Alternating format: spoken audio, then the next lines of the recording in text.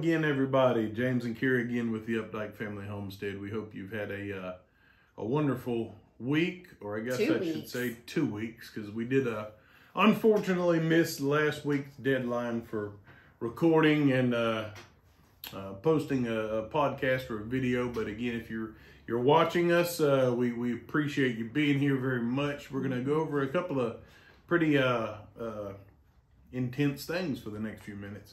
And so thank you for being here. If you're on the podcast, we thank you again for tuning in, and just hope this brings you some comfort and some joy. So the reason, again, we told you that we would be very transparent on this podcast, and some things would be great and shiny, and some things just wouldn't be, and they would be dirty and nasty and sloppy. It seems like sloppy. This is the way that it happens sometimes, though. It's like, it's never just one thing. It was just multiple things. Yeah. So, January's been tough. I don't know if it's been tough on you guys, but January has been tough on us. And so, a lot of prayers, can feel a lot of your prayers as we've been out fighting battles, but thank you for those. Please keep those coming. But so about 3 weeks ago, well, I guess about 4 weeks ago, we were down in Georgia with our oldest daughter and her family, and just spending a little quality time with them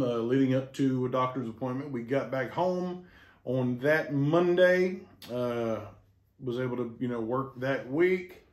No, we got home Monday, and then Tuesday I got the call. Okay, so okay. Well, because I literally just unpacked. I was able to work on Tuesday. We had just unpacked, washed the clothes, and if you don't know, my dad had a stroke about 3 weeks ago.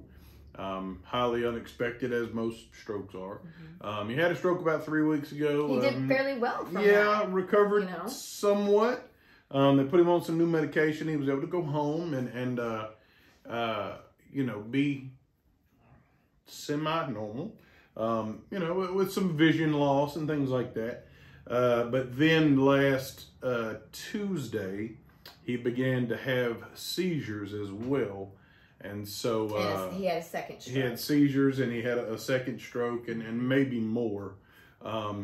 He is okay, as okay can be in that situation. So we, Kira and I, repacked really quick. Thank goodness for my folks at work that were willing to work around that with me and let me take some time off. And so we headed out on Wednesday for the 8-hour drive to Virginia, and got there to the hospital late Wednesday night. He was in ICU.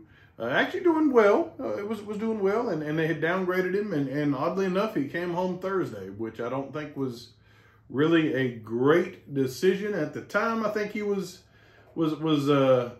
well and thinking he was going to be well, but he did go home with still some bleeding on his brain, and so stayed a week and a half with them. Yeah, so we ended up there Thursday, Friday, Saturday, Sunday. We came all the way through this past Thursday, a couple days ago. We started making the trek home, and just an exhausting time.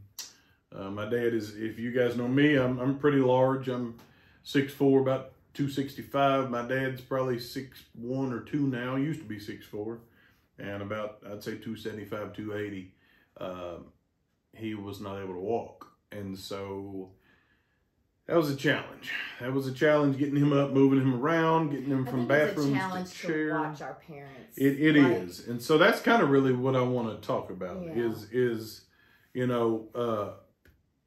that it's all inevitable. It's inevitable that we'll all go through this, and we'll go through struggles, and we have to be prepared to be prepared, because, again, his house was definitely not ready for him to be ill, as most of our houses are probably not ready. There's so many things that you think about when you're going into a rollator or a wheelchair that you've never had to think about before. And so I'm sure many of you have been through these situations, and one thing I did realize how much I appreciate my own tools and knowing where my own tools are, because I had to kind of piece together where all of his tools were, and post hole diggers and building handrails and just doing basic maintenance things, you know, to help make his stay comfortable, because I know at least, you know, right now, and maybe long term, but I really hope not long term, but for right now, he's not very mobile, not able to do a lot of things. So, and we know what that's like. Yeah, it's like, with you, and then thankfully, you know, we knew some of the things that we needed to change in the home to make it safer. Yeah. And to make it maneuverable. Yes, to make it, you know, easier for him. Yeah.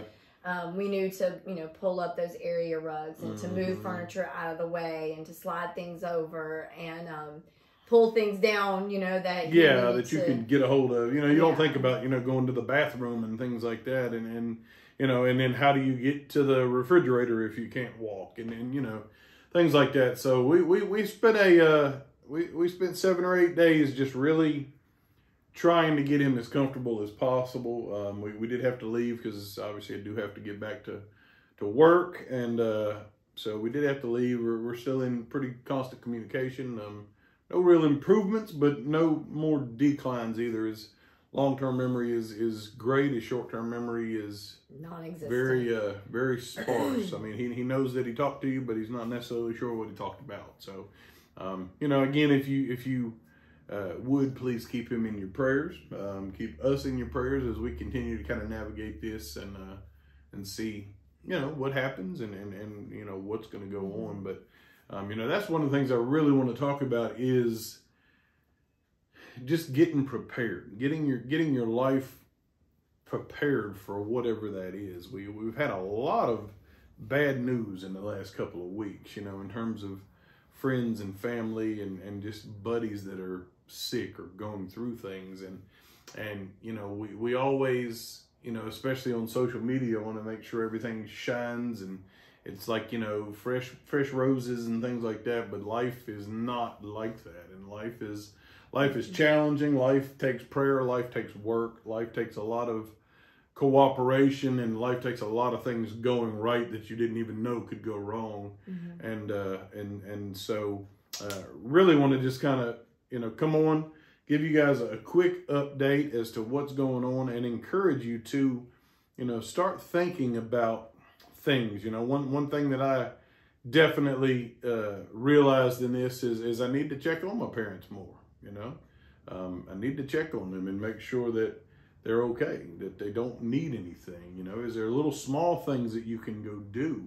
You know, and I'm speaking to everybody out here in a, you know, media land. You know, are there little things that you can do to help your neighbor, help your grandparents, help your parents? You know, that things that they just can't do anymore, you know? I mean, just simple things like, you know, chopping wood or building a handrail or again, you know, going and running a vacuum. I mean, it's just something that you can do that you're adding quality and value to their life in the small things that you're doing. So that's really, you know, kind of what I want to talk about, is to encourage you guys to find those opportunities. I mean, there are many everyday opportunities that you can give back to somebody else. Yeah, you can help somebody or make somebody's life a little bit easier. We hear a lot of negative things. We see a lot of cameras, you know, that are pointed at people when they're doing things wrong, but you don't hear a whole lot about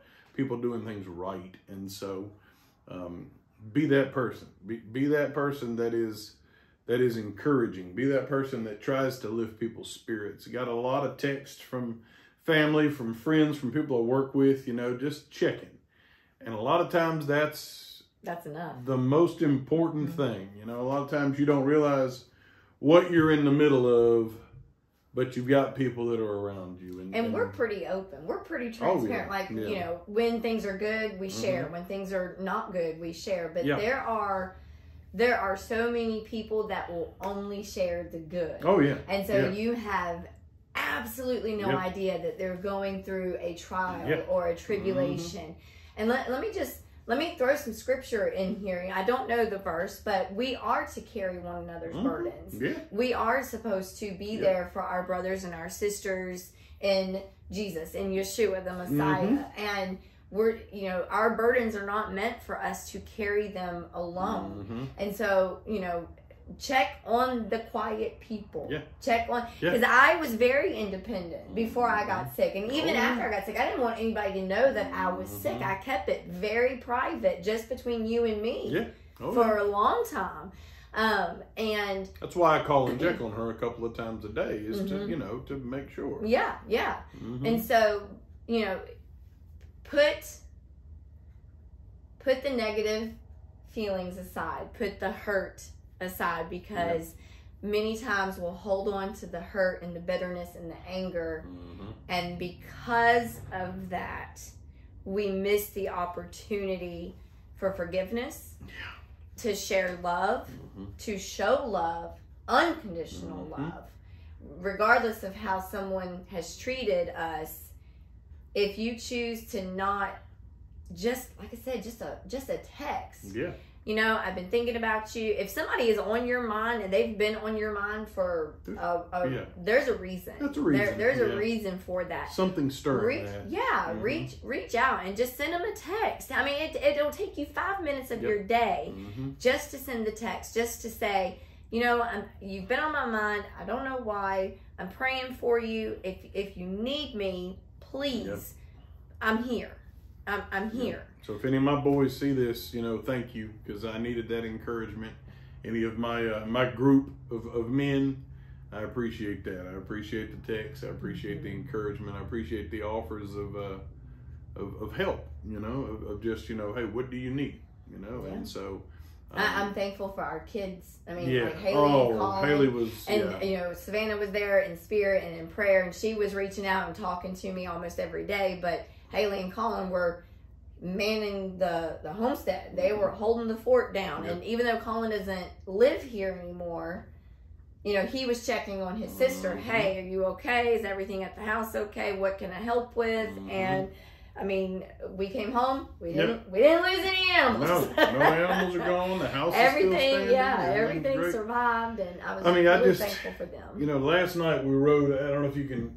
We read. I don't know if you can see behind us. We were in the book of Exodus talking about our Torah portion last night, and there was a section is leading to the Passover and the actual Exodus from Egypt, from Mitzrayim.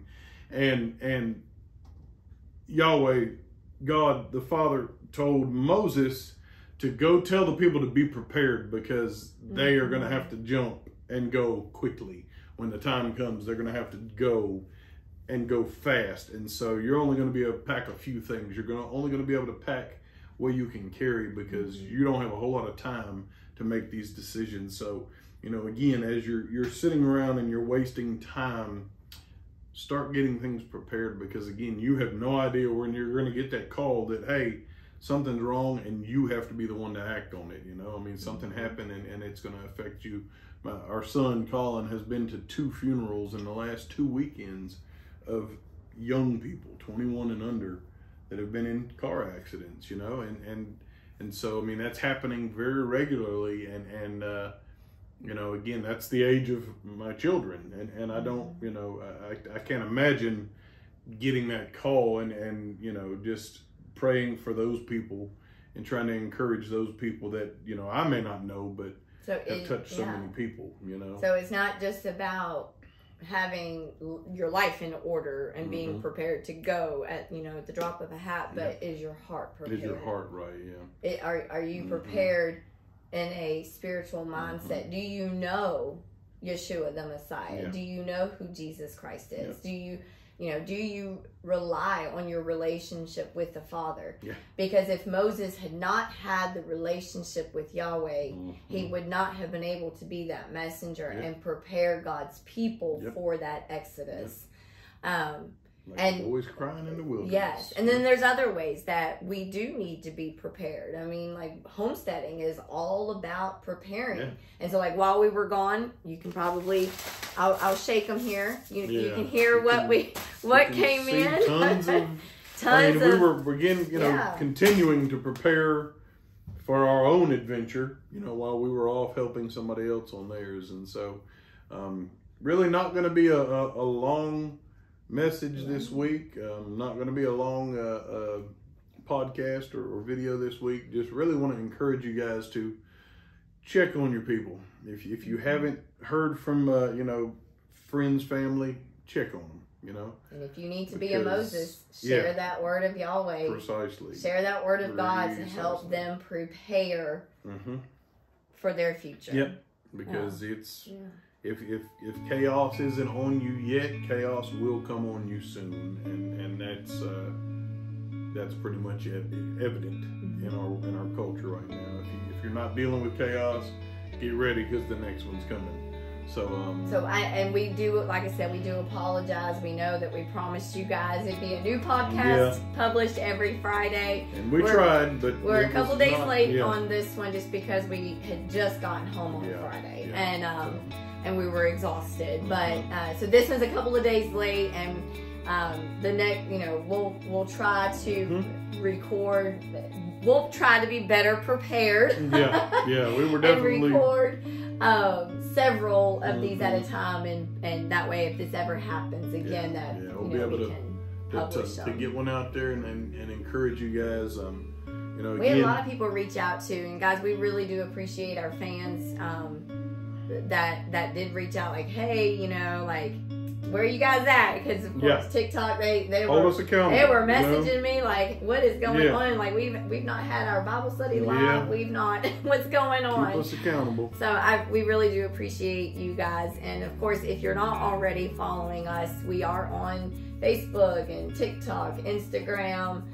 We have our website, UpDikeFamilyHomestead.com. We're of course here on YouTube and eBay. So follow us on all of those platforms. We really do appreciate all of the support. Like, subscribe, do all of that. And again, if you have any, prayer requests, anything like that, feel free to email us, UpDikeFamilyHomestead@gmail.com, or leave them in the comments. Again, we love reading the comments and seeing those come throughout the week. And just but spring is coming, and we do have a lot of videos about... February's coming too, and I hope it's a little smoother than January. Yes. I said yesterday, I'm already be wearing the Ides of March from Julius Caesar, Shakespeare's, great work.